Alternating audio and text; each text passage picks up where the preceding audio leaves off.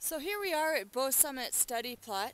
It's February 9th, Monday, and we're just doing our bi-weekly profile, or not bi-weekly, bi-monthly.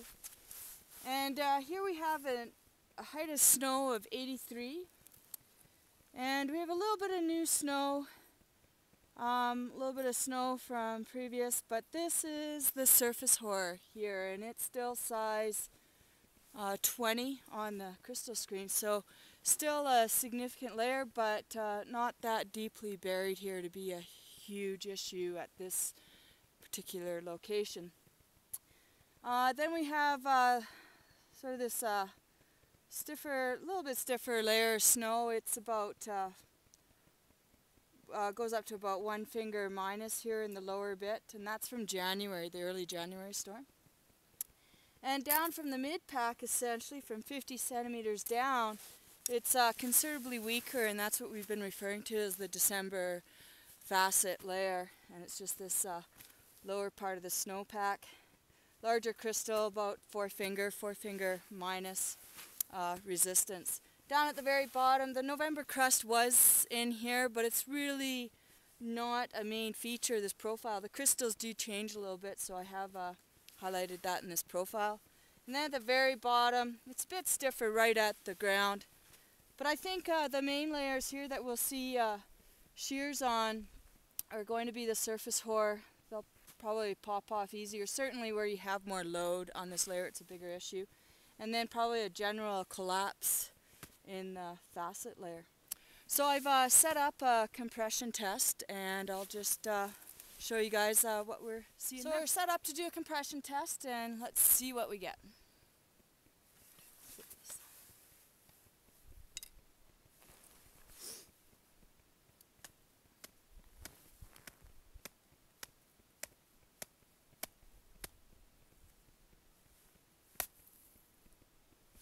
So compression test moderate 1 on the surface hoar.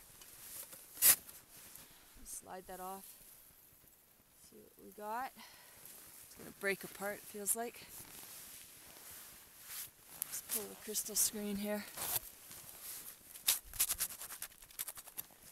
Yeah, it's mostly on the underside of the block. And there are just some huge feathers here. Whoop, that's like size 20 I just pulled out. And they're all still standing tall, like this layer is about 1 centimeter in thickness, so it'll be a concern for a while, especially once it gets buried more. See if we get anything lower down. Okay, so that was moderate 1.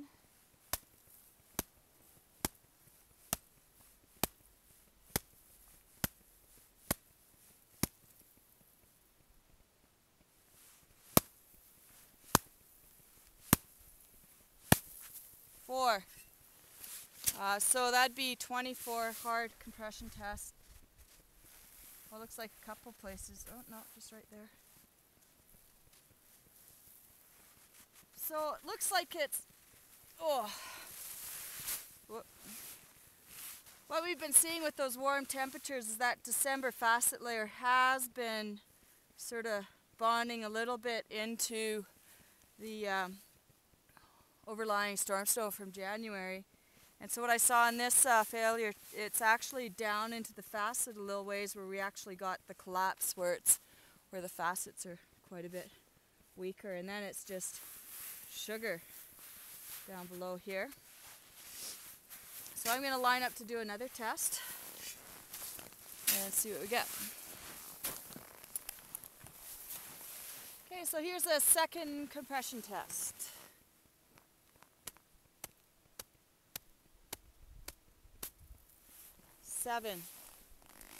Easy 7 on the surface hoar.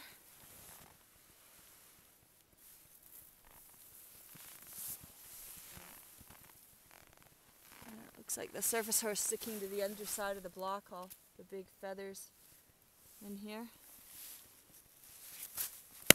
Well preserved so far.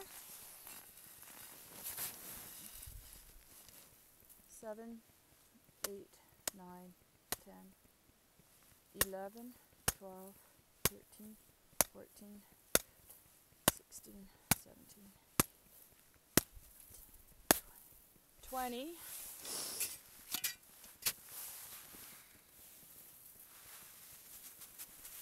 Kind of a similar thing, breaking down in that facet layer, just where it gets weaker underneath the January storm.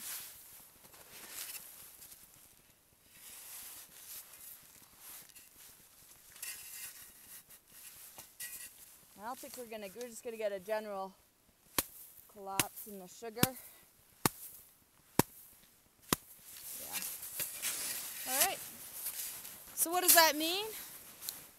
That means we're still concerned about this surface hoar layer, particularly where you have more load, maybe west of the divide, features that have been a bit wind pressed in the open terrain, and still concerned about this lower weakness here, which we're finding even into the alpine, where this mid-pack layer is just bone hard from all the wind, and it's sitting on this hollow, sugary. It's need a broom to dig this pit. It's very sugary, weak. So those are things still to watch out for.